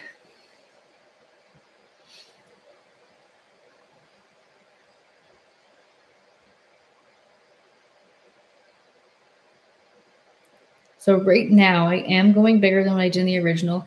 And you know what? It just helps you see a little bit better. And it justifies that he is a little bit bigger overall.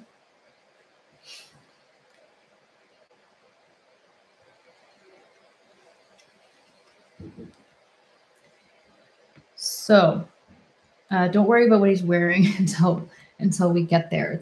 We have to try to make it look transparent, which is also a little tiny bit difficult. So the bottom of where the back of his head is, that's where his spine, that's where everything like spine is coming out from. So see, it's just kind of going out like a little bit straight across, up like this on an angle, and just really hunched over. Just a little bit like he's got a little bit of his lower body sticking out a bit and this horrible, horrible hunch. Poor guy.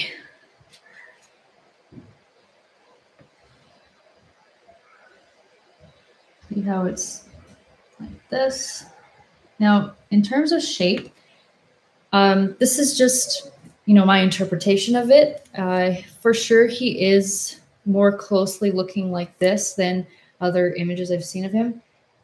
But I think I put a little bit more extra skeleton kind of looking things in his body before I put his robe on him. And as long as you have, see this dip down, straight across a bit, then up almost level with his head, which in fact, that part of his spine has like a bit of a hook. So that's where you extend and make just a little bit of a hook. So it's like level with his head now. That's what makes him look like Death from the movie and resemble him a lot more. So just a couple little hooks up here, which also can look like his other arm on the other side. So if you look at it, depending on how you're looking at it, it can be like his arm is on the other side, up like that above his head, but really I think it's more of his spine. His arms are more laying low, kind of moving around a lot, very more relaxed.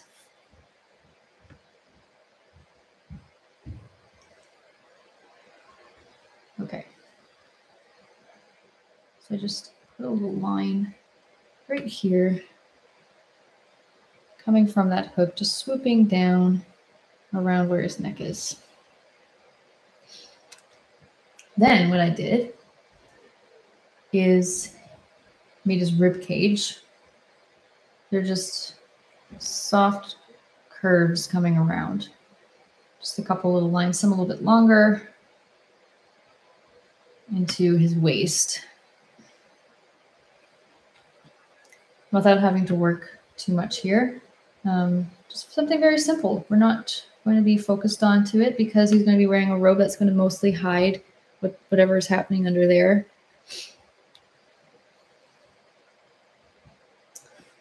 And his body is sadly really, really stick thin, but nothing that, so So this is where his waist would technically be. So he can kind of stick out something like that right now until we put his robe on.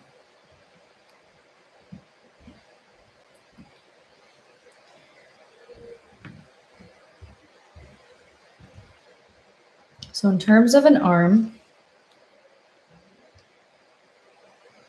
I'm just touching up on the color over here because if it wasn't black enough, it was picking up any white, it just stays like gray. So sometimes another coat is okay. His arm, like I was saying, it's very relaxed. It's actually hanging out, just you can overlap his rib cage. For reference, you know, it has to be attached to something. So it's kind of like coming down and it's going to start sticking out. And he's just doing like this weird, creepy, I don't even know.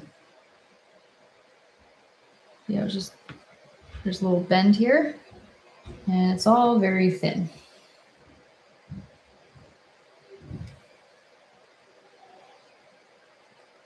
So that's the part, we haven't done his hand, but that's just part of where his hand's going to be. And it's just all going to be like curled down.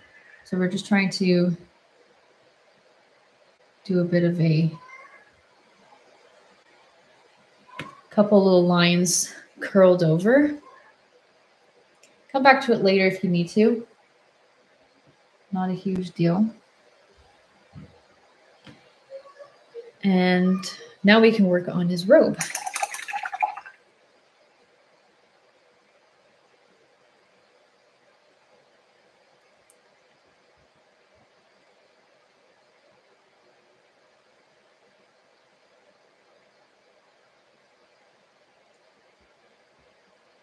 Just waiting a second, just in case you need to catch up for a minute.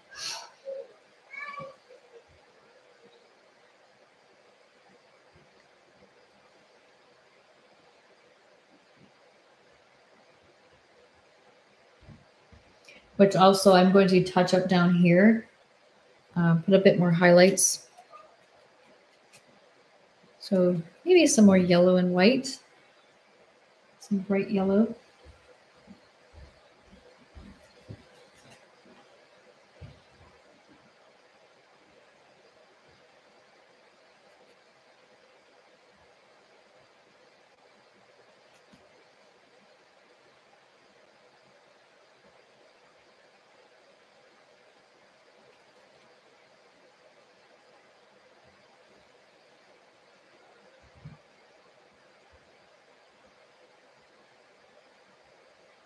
So I'm doing a lot of intertwining, and when you put multiple layers of overlap and intertwining, it tends to look like there's a lot more of a 3D look and more depth into stuff like this. So same on the other side. If I put a couple more intertwining layers, maybe with something a bit brighter, now you have more depth.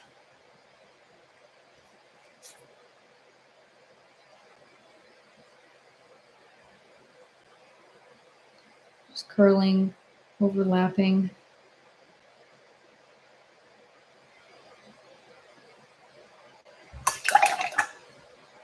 Same can be done with black. So if you need to do, you have too much, right? You just take black and you do the same thing, but with black so that it shows more shadows in between.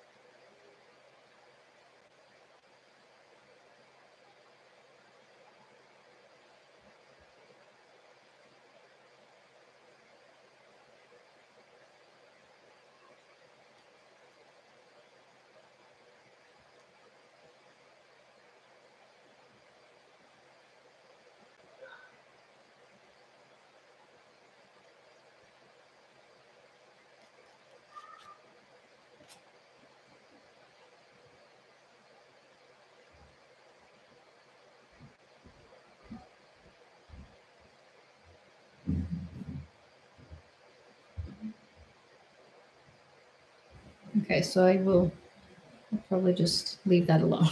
Leave it. All right, back to our little creature.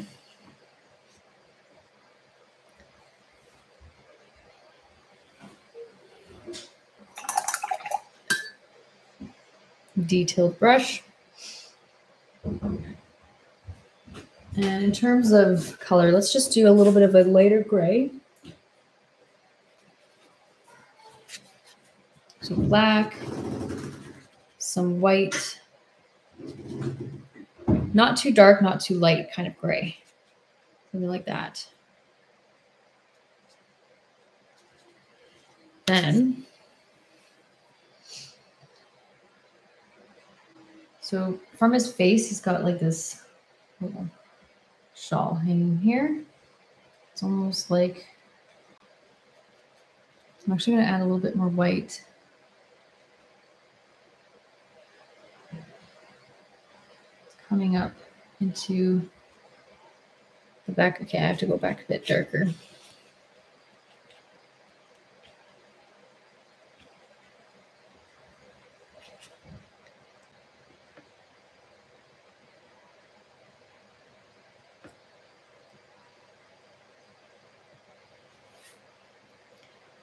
And one of the colors is pretty much remaking your background color. So if I just put it on the side here, yellow, a little bit of red,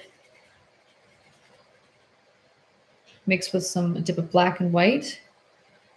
If you get it pretty similar to your background color, and I'm going to add a little bit of white so it kind of resembles my background color a little bit more.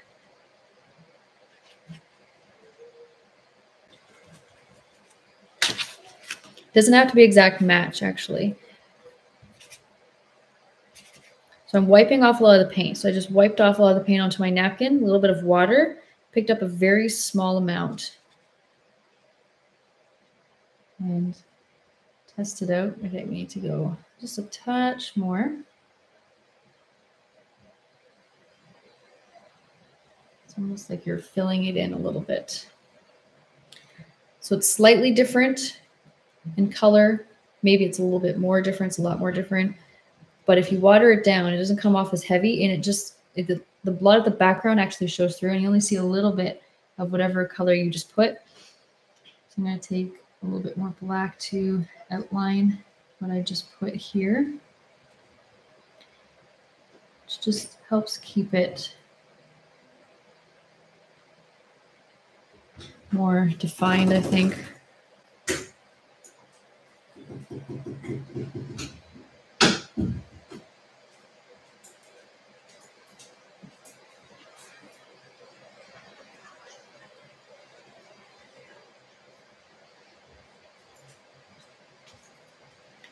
Okay, let's try to keep going with that color. So I gave him a little bit more thickness. You can just follow along the top. Just with my darker gray, same darker gray I started with. And see how this is kind of swooping in around the chest. I want to put this robe just hanging down and really a couple strands. He's got a lot of loose strands. A couple strands overlapping his legs, curling back. So if I take a little bit more, if I just take plain black here and I put make this a little bit darker, you can see there's a bit more of a coverage there. And just still following the shape of his body back here. It's all just following down his back. And then towards the legs, it's like flipping back away from him.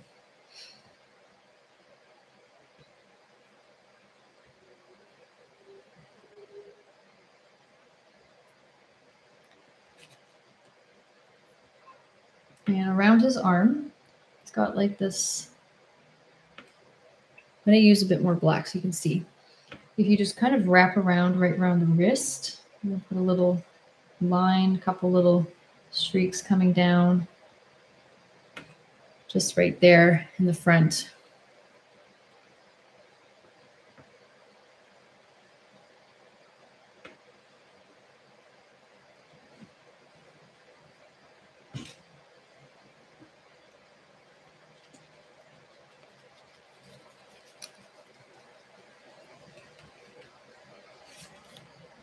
If I take a little bit of white and mix it in with my previous golden color that I had mixed, or the yellow ochre, so just go a little bit brighter. That's kind of what I want to do. You can give it a bit more highlight into his robe and cape, which actually makes it look a bit more whimsical, a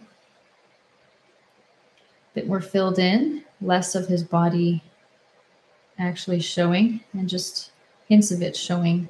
So it's like I'm following in between some of these black lines, so there's a bit of darkness sometimes and some highlights here and there.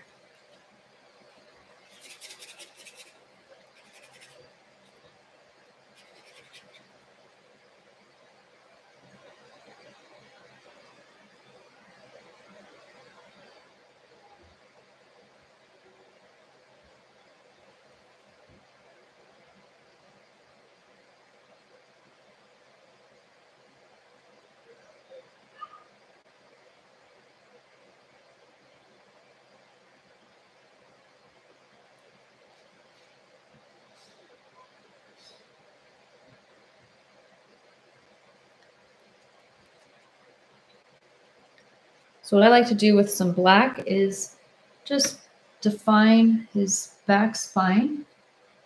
Just define that. Make it pop out a little bit more. You can define a little bit more on his rib cage, into his neck, make it a little bit thicker as it gets into the face.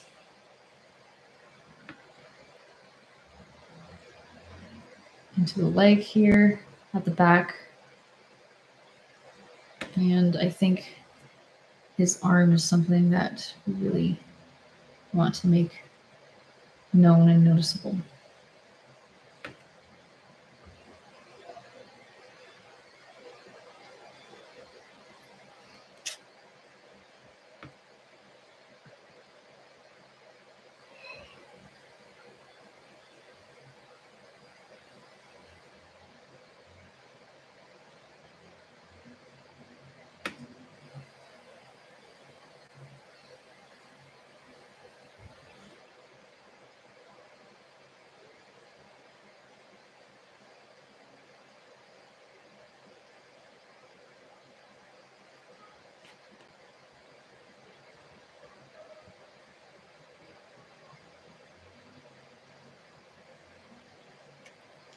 And I'm just, whoops, could be a little bit too bright. I'm just adding some highlights through it.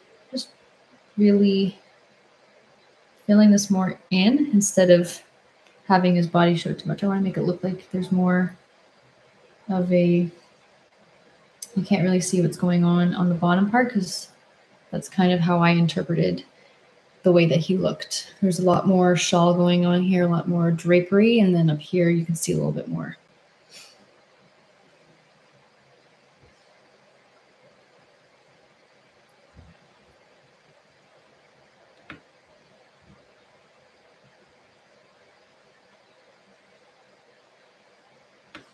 So his other arm could be a little bit further back here. If you want to put a little bit of like a short line, kind of like a branch on the back. And it can look like he has his arm on the other side, just doing the same thing, hanging low, chilling out.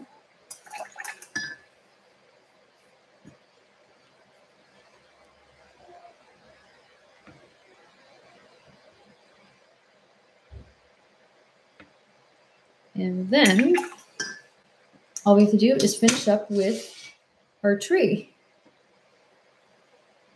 Tree with a couple birds maybe.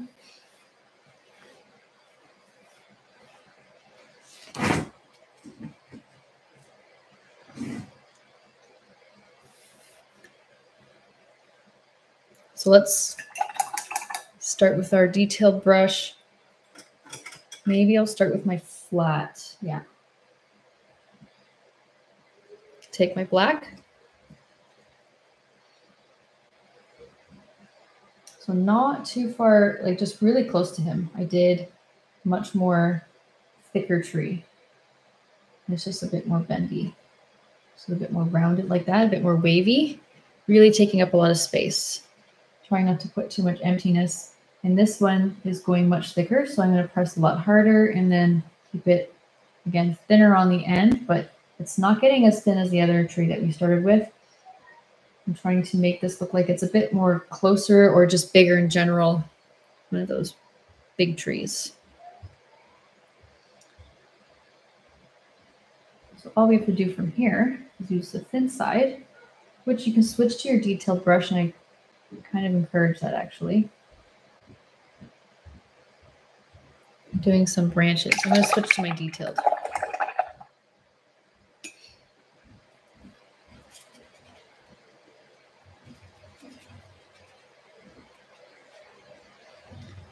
Press harder coming from the tree and do your weird dips and turns and curls, something like that. I'm going a little bit higher on the tree first, and then I'm going to switch to a little bit of a lighter grayish tone. Just do a couple branches.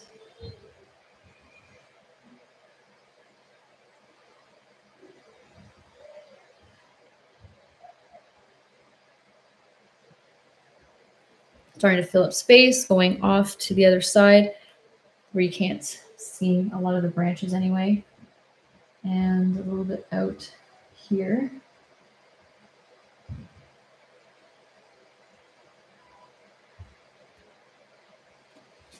So sometimes I like to do just squiggly lines, you know. Sometimes it's just, for me, it represents branches that you can see through the leaves or in front of the leaves, and there's a gap sometimes because the leaves are covering it. So if you want to go lighter, which I like to go a bit lighter, I like to go to I have actually my leftover goldish looking paint from when I used it for the drapery on Death. Let me use some of that. Water.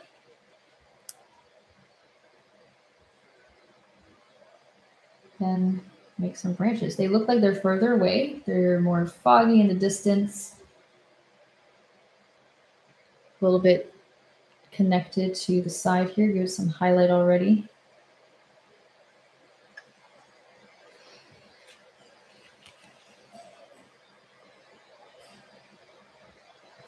Need a bit more black. If you can't see it against your background, you just need to go darker with more black.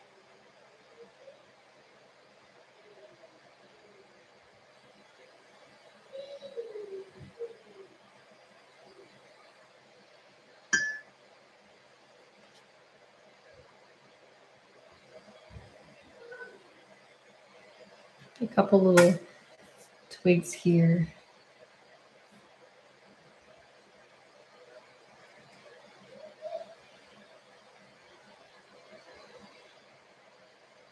And just filling up a lot of space, making it look like there's a lot of busyness, but the different shades of your gray and your gold, if you put a little bit more white into it, if you had it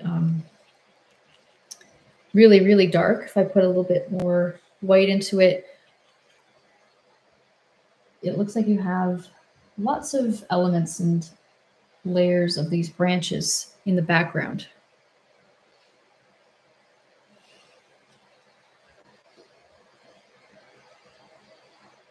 And I'm just filling up all the gaps and trying to make this tree look like it's been around for a while. It's been growing a lot of these branches forever.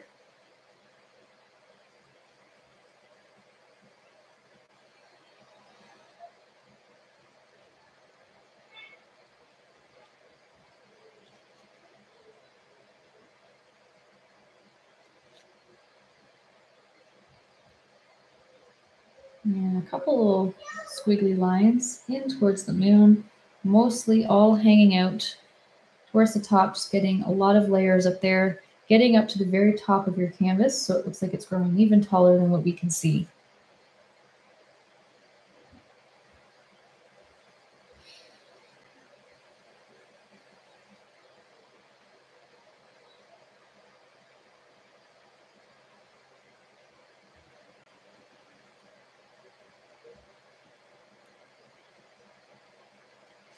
You can take a little bit of white paint just to highlight right into the main part of your branch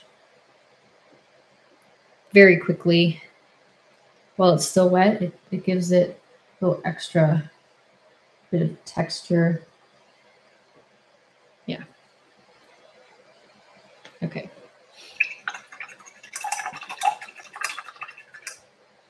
So if you're looking to add any more leaves onto the tree, I will do that in just a minute. You can just leave it as is too. You can also add in some birds, because birds are a nice little touch with your detailed brush. A little bit of black. We'll do a little V shape. Tiny little distant bird here, mostly around this tree.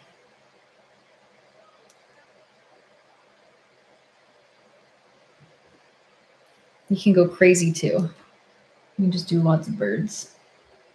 It's like they're coming from the tree. They're part of the tree we don't know.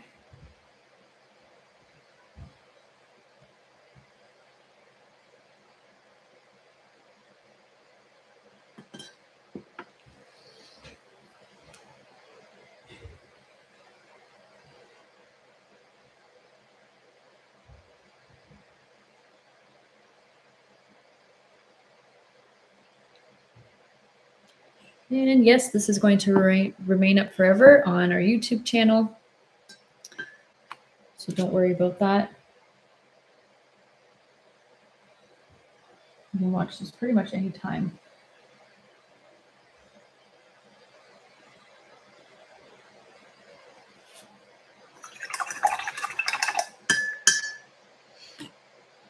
Okay, so my last little step, if you're looking to add just a couple more leafy branches, because maybe you have, I don't know, your background, maybe it's not dark enough for you. You just want some more darker leaves. You can use, personally, I like a round brush or anything frayed. So a round or flat that is more frayed, you're just gonna fray it a little bit like this. Just kind of keep it a bit wider overall. And I would just mix with a slightly smaller brush, maybe some, I'm gonna move this over. So on the side, if you want to go more brown, you can take a bit more yellow or your yellow ochre, a touch more red added, touch of black, give it just a deeper brown color. You can change up the color just a bit overall. So equal parts red and yellow can give it more of a true brown, warm brown, that is. Let's see right here on the side. So equal parts red and yellow, dip of black or two, and then a little dip of white. If you're keeping it more like the background, just give it an extra dip or two of some yellow. So let's try this out. Let's just lightly press. Just let it pick it up as it's frayed. And that way it just won't, it'll keep it more frayed and it'll come off really spongy. Let's just try this out.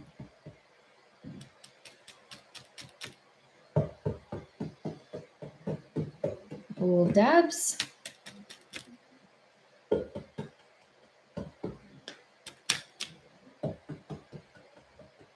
It comes off very light when you don't pick up too much at a time. And when it's frayed, or you can use a sponge, there we go. You can use a sponge and it will keep it very spongy looking, not too thick, and you can still see everything you put for your trees. And I think I'm good with that. I'm going to stop there. Okay, so that should be everything. We would love to see results. I think this was more of a challenging painting, to be very honest. Just didn't want to scare anyone away right at the beginning. You know, I think it was worth it. You can go to our Facebook page, Arts Palette Durham region, show results under the event, or post under our calendar. On our page, we post a monthly calendar of what we're hosting for the month, Zoom and free events. So yeah, hopefully you can join us again. Thanks for painting along with me. And hopefully you learned some things with a more difficult painting that's a bit more monochromatic too. Bye, guys.